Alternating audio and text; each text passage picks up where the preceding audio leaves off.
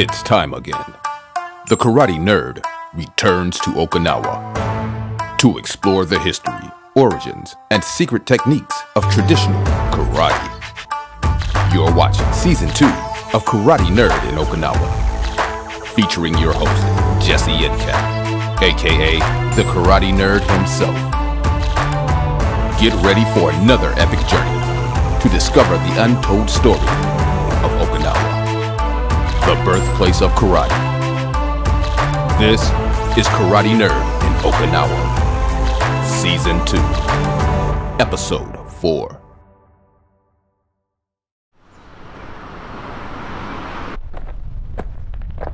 Guess where I am standing right now?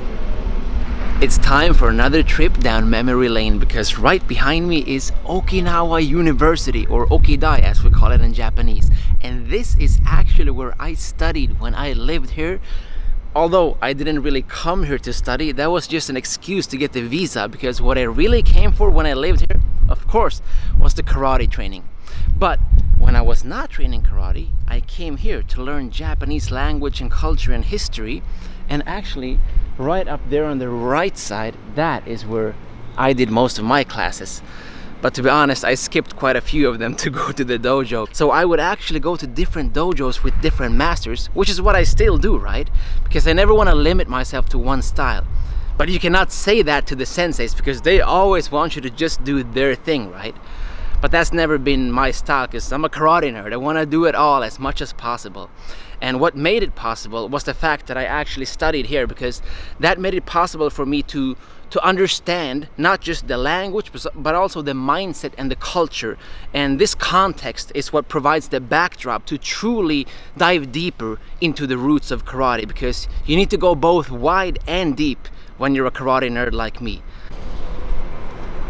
The hardest part of getting into Okinawa University was actually the language test, because you need to be able to speak Japanese before you can even be accepted into the programs. So I had to study for 2 years back home before I even was able to come here and study. And the test was a verbal test and a written test. So I had to actually record myself reading Japanese on a cassette tape. Some of you kids out there don't even know what a cassette tape is. And I'm still in my 20s, so I'm young, but I had to actually use a cassette tape recorder that I borrowed from a cousin of mine back home. I recorded my own voice in Japanese reading a text that they sent me, and then I sent that cassette tape to them before I was accepted, plus some other tests. And I passed them all, and then I of course paid a lot of money, because this university is not free here like it is in Sweden, where I'm from. And that's it.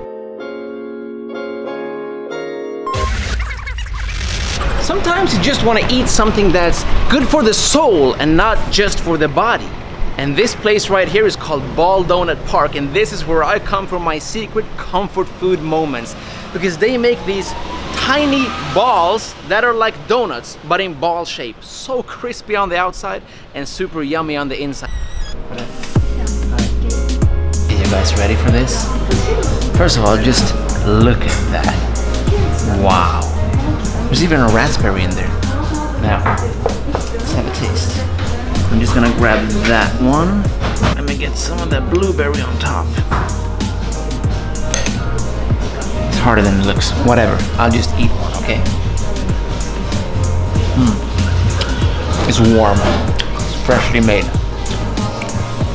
And the consistency is on point. Just look at that. That's what I call delicious balls.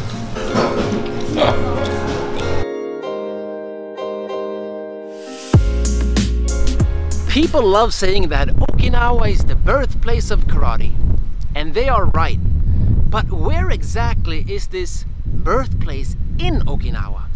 Well, the answer is right behind me. Just look here. Matsuyama Koen. Matsuyama Park.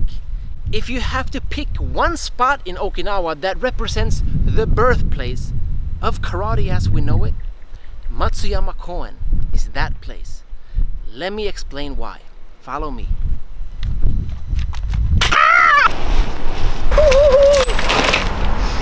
Look behind you guys. The term karate, empty hand, is not an old one, it's a new one. The original term for the martial arts that later developed into karate was Todi, which means Chinese hand. In other words, it signified some kind of Chinese martial arts tradition that was cultivated in Okinawa and later developed into modern day karate. But the question is, where exactly did this Chinese fighting tradition morph with the local fighting arts into karate? And this is the exact place. These families right here are the 36 families that were relocated from China to this exact spot in Okinawa. And in fact, the Chinese garden is on the other side of that street, just to prove my point. And this area here is just for these Chinese families who were brought here to share the Chinese culture. They were craftsmen, traders, architects, entertainers, and martial artists. And they shared their martial arts knowledge with the local people around this area. This was kind of like Chinatown, right? The Chinese village. So in 1392, I believe it was, 36 families were basically planted here from Fujian province in southern China. And that is why many people believe that the southern Chinese martial arts like White Crane and other types of Kung Fu styles were actually the roots of Okinawan karate. And this place right here is where the locals came to train with these Chinese fighting arts experts to basically develop what would later become karate, right here in Matsuyama Park.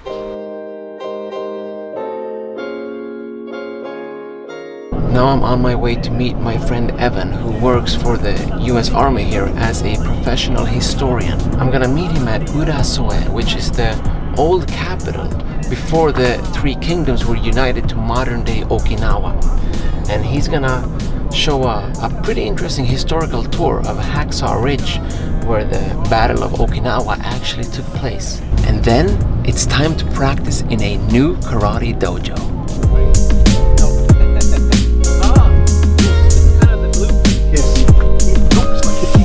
Do you see this Ryukyu building? The main leader of the 32nd Japanese Army was General Bush. Even the interior walls are not 90 degrees. Places like this are being rededicated to peace. Yeah. Look, this is the tunnel that goes to the other side. Imagine having to hide down there. And this was the battlefield. This was the battlefield. Yeah. American battalions attacking the Japanese here. Yeah. And that's how they did it. Yeah. They realized at Kakuzu, you can't flank them, you can't go around them, yeah. You have to go over and through them. Yeah. And that's what made these ridges very, very costly. So when they're hiding tunnels like that, yeah. How do you do that? Right. But that's when you hear about the Americans throwing grenades and satchel charges into the tombs, and that's where you have bad things happening. Right, right. But this is it. This is the entirety of the battlefield. Yeah. And so Hollywood does a great job of making it look sensational. Yeah.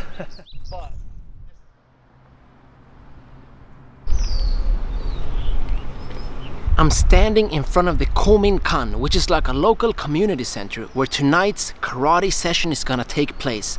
And the style I'm gonna practice is not really a style. It's called Okinawan Kempo, and it was founded by Shigeru Nakamura, who disliked the idea of having different styles. He wanted something more open-minded, kind of like the karate nerd philosophy. You should be open to kata, kihon, kumite, bunkai, koburo, weapons, pressure points, takedowns, joint locks, and all of that is what they practice in Okinawan Kempo. And the head sensei who's gonna be leading the session is a 9th degree. He's the highest ranked on the whole island. It's Kina sensei, Kina Toshimitsu. And his right-hand man is, I think his name is Kyan Toru, and that's the guy who's going to be actually leading the session, I believe. There will also be a lot of foreigners here because Okinawan Kempo is very popular with the Americans on the island. This will be fun. Let's go.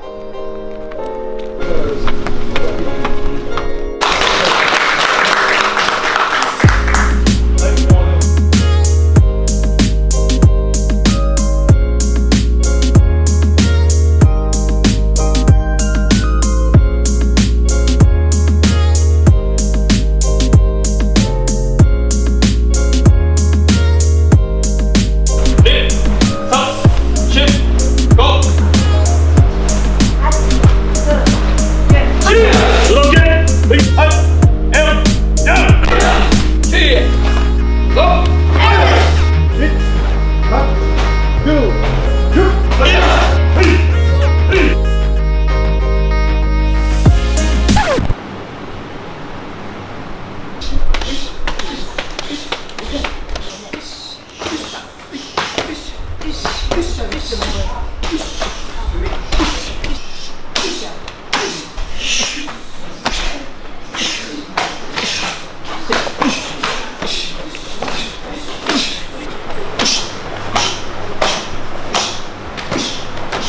こういう感じで入る。3、4、OK、2、3、4、押して、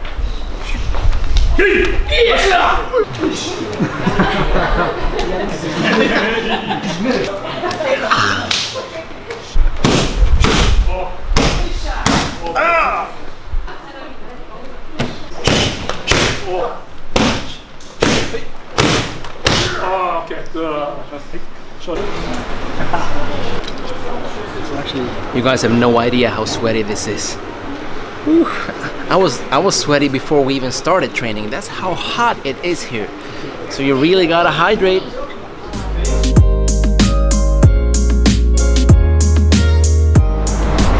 Yesterday's Okinawan karate Kempo practice got pretty late. I didn't get to bed until like midnight. But today is a new day, and yesterday's training was really interesting. I love the fact that Okinawan Kempo is a style that is not a style, because it reminds me of Bruce Lee's idea of making his own system a non-system. Another pretty cool thing was that the practice was divided into this natural progression known as shuhari in Japanese. These are the 3 levels of mastery that you need to understand no matter what you're learning. And they applied this perfectly in Okinawan Kempo, because we started with isolation, and then integration, and then improvisation. We started by doing techniques by ourselves to try to refine our movements, right? And then we applied them against an opponent to understand timing and distance, because you cannot develop that on your own. And then finally, you apply that in a free sparring situation, full contact with headgear, so that you can use your creativity and intuition as well. And this natural progression is something that I believe every karate style should strive to apply in their practice if they want their students to actually progress. Now, it's time for something a little bit different, but you'll have to wait until the next episode to watch that, because I'm meeting a 10th dan 80-year-old karate grandmaster right around the corner, and he's gonna give me a pretty special, let's call it a performance. You'll see in the next episode. Stay tuned.